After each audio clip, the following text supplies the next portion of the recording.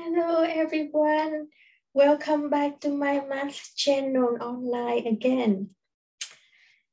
In the previous video, I have shown you how to convert between the exponential forms to the logarithmic forms. With that, I continue to talk about the logarithmic function topics. And in our video now, I will explain to you about the laws of logarithmic function, just like the law of exponent. So now we have a law of logarithmics. And let me introduce to you the laws. So if you look at this is the paper, and I believe that I have typed in the Microsoft PowerPoint presentation about the laws of logs. I will also upload this paper to my math courses online so that if you register to my math courses, you have on the documentation, on the importance documentation. But in this video, I also walk you through each law and show you how we going to apply it into the logarithmic evaluation.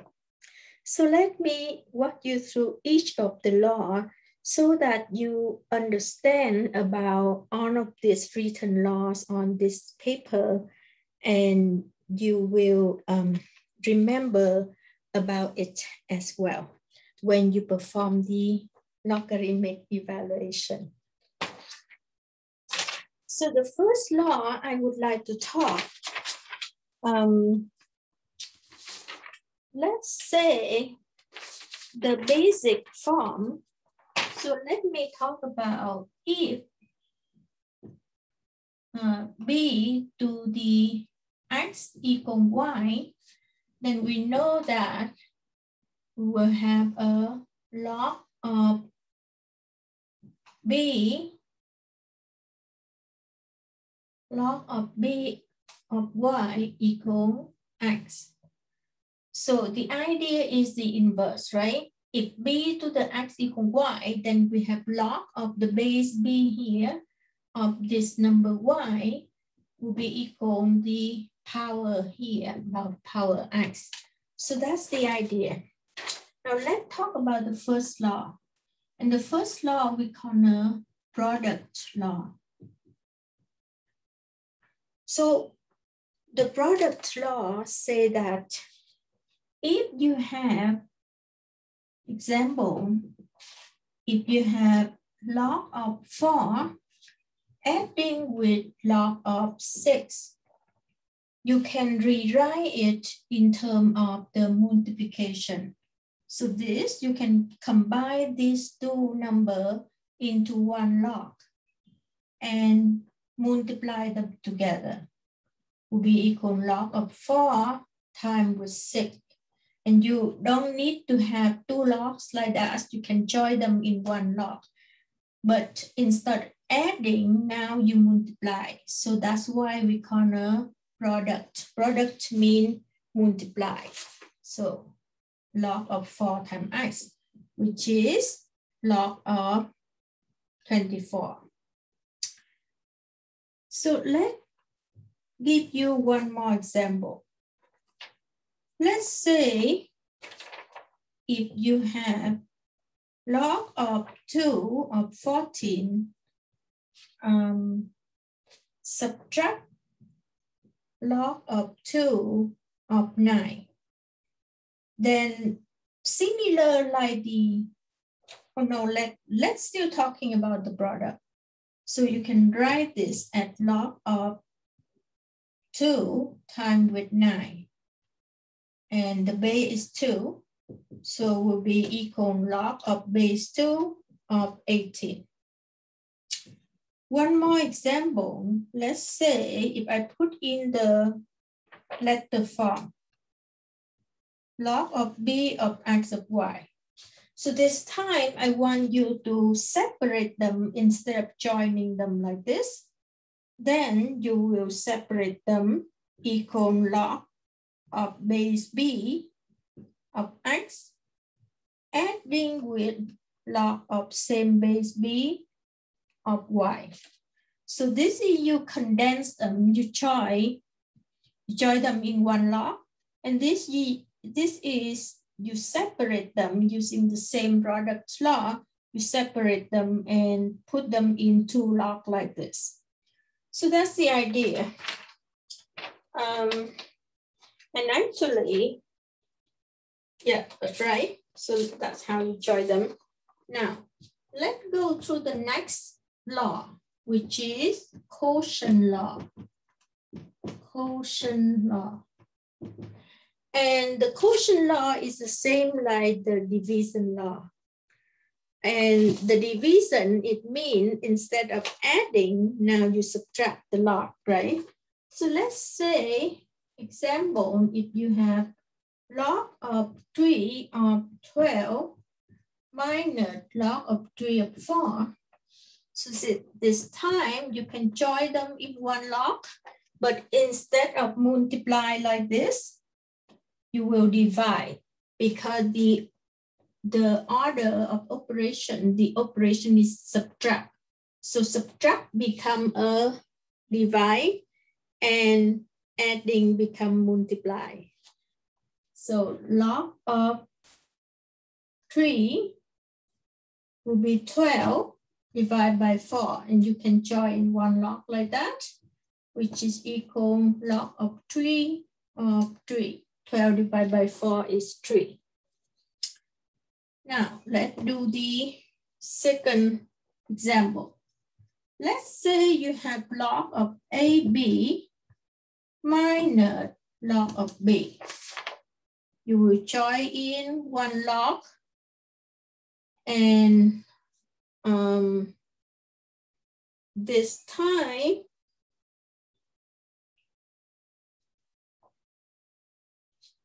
you will write log of AB divided by B.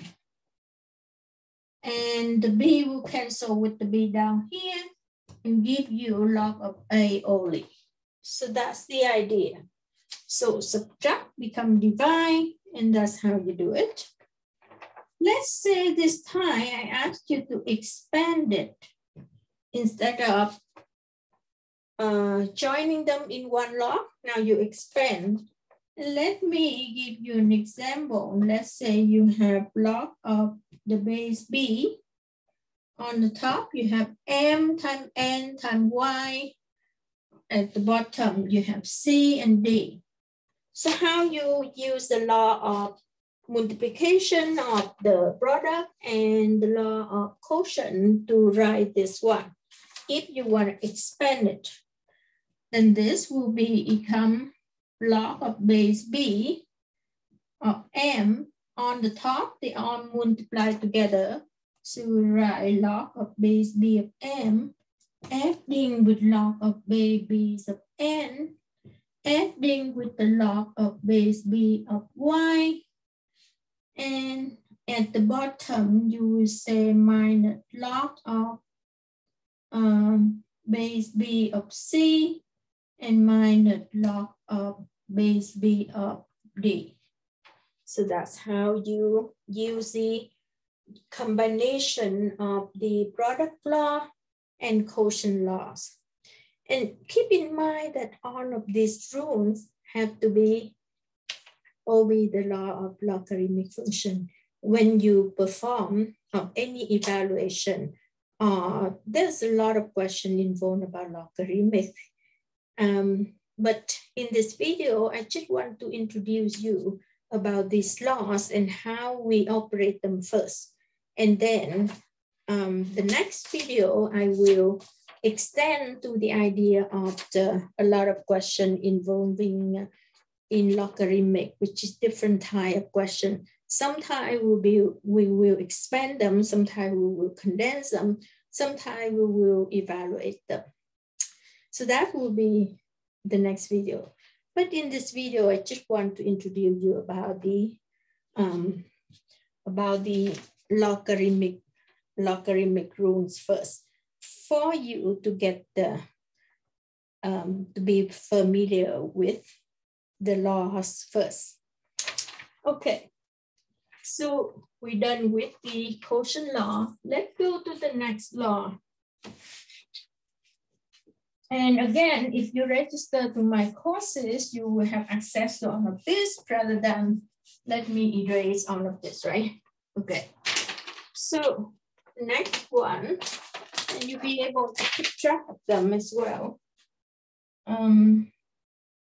Okay, so we have the next law, which is the third law, is about the power rule. So what is the power rule?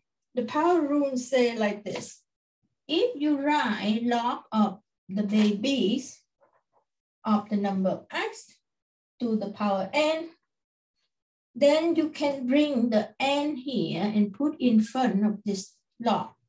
And you will write n log of b of x like that. You can bring this n and put in front. It means this n, this power will multiply with this log.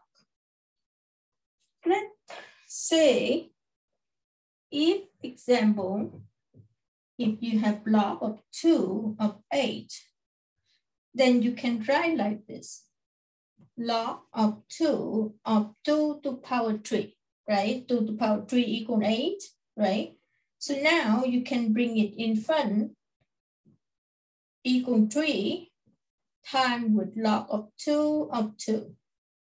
And log of 2, which is this, equivalent to 1, because 2 to the power 1 equal 2, right? So this equal 3 times 1, and that equal 3. So that's the idea. So that's about power rule. So let's say if you have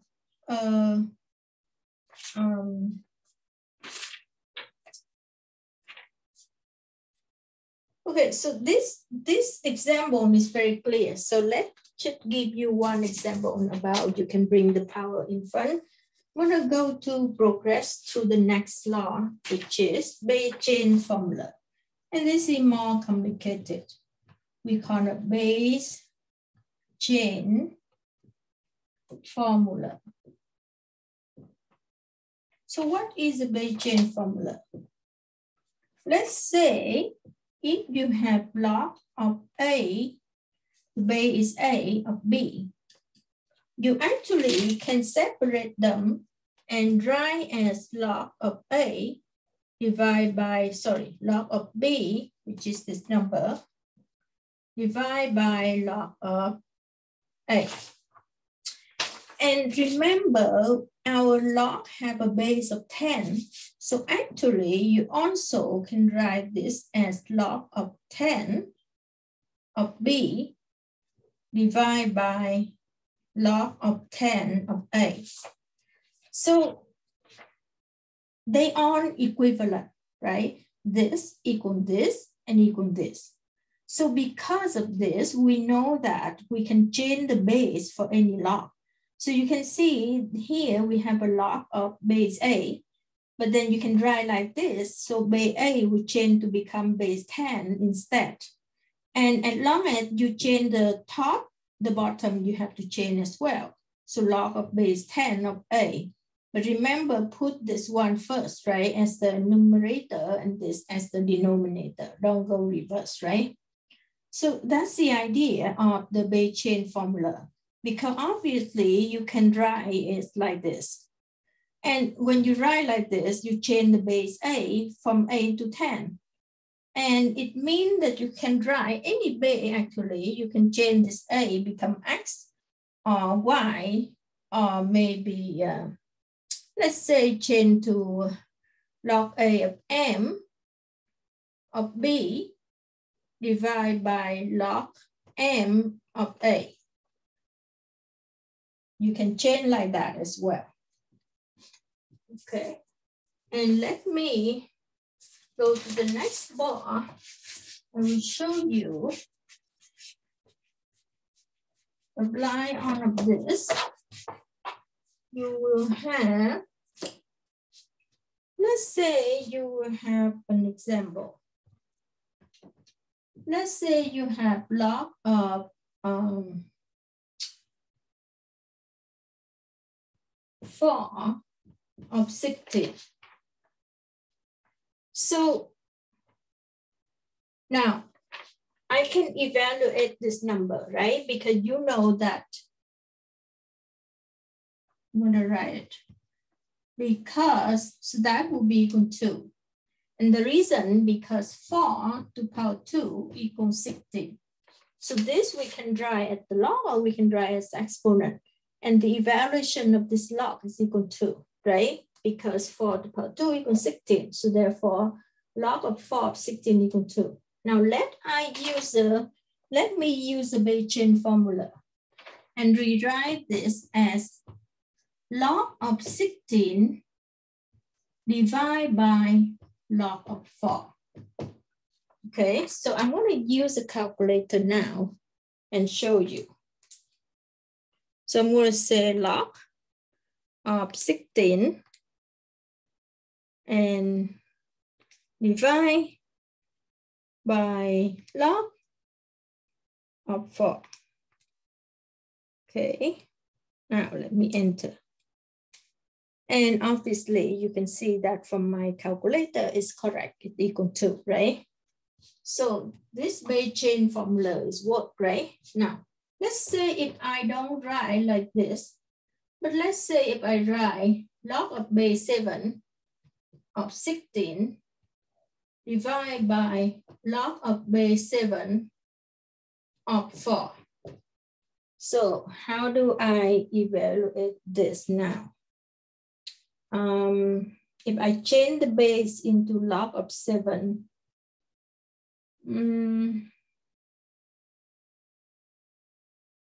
okay, it's hard to express this in this way.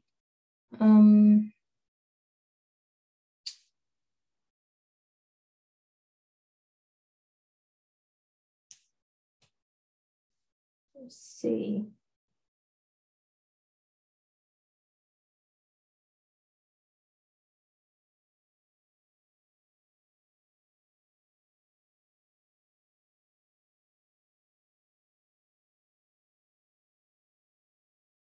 Okay, so let's use this strategy.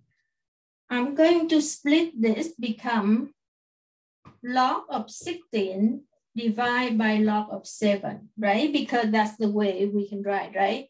This log of 16 on top divided by log 7. Now all of this will become log of 4 divided by log of 7. But that word does mean, it means the first bracket is a fraction, will be log of 16 over log of 7 multiplied with the second fraction upside down, right? Log of 7 over log of 4. So what does that mean? It means we can cancel this, we can cancel that because they look the same.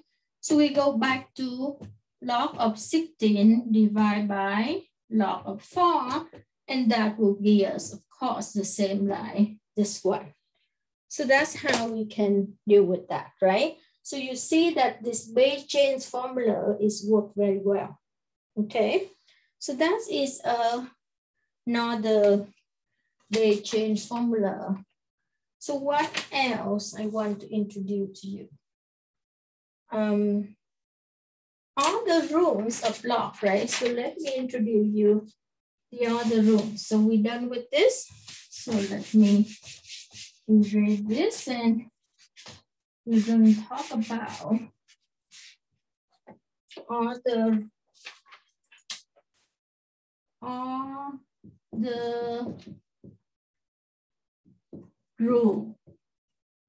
rules. Okay. So another rules we could talk about is if you have log of the base B of A, you can change this become negative log with the condition that b over 1 will become 1 over b. So you can twist the base like that of a. So that's another rules, right? And example, let's say if you have log of 3 of 81, you can change it become negative log of 3 over 1 become 1 over 3 of 81, like that. Okay. So that's one.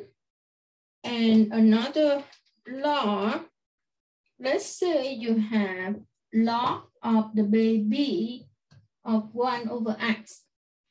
So again, you can change this, not only the base, you can twist the fraction of the base, but now you will twist this fraction and you get log, negative log again of base b instead of 1 over x. Now it will be x over 1.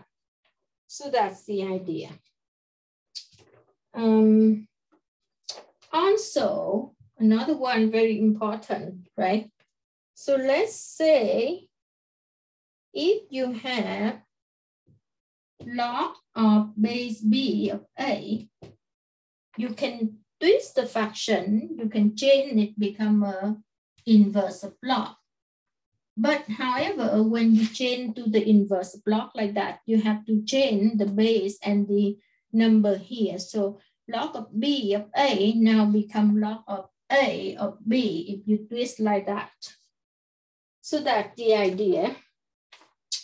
And the last one, let's say if you have log of babies to the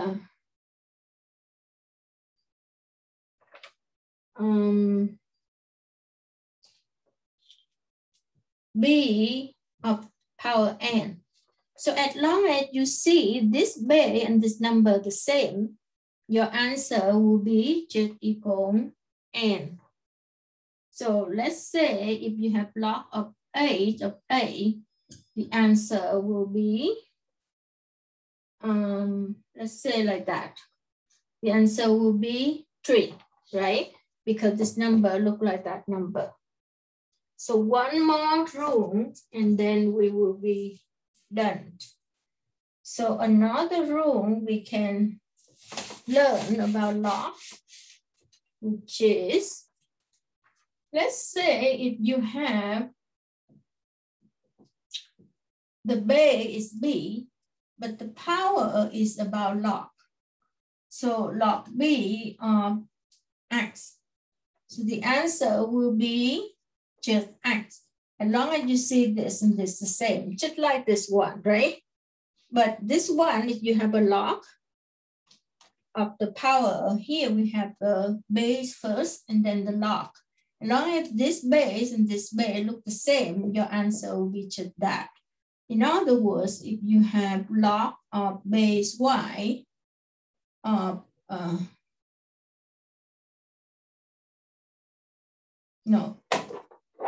let's say if you have base y of log of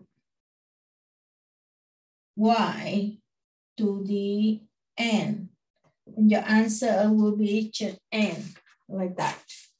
So this is all about the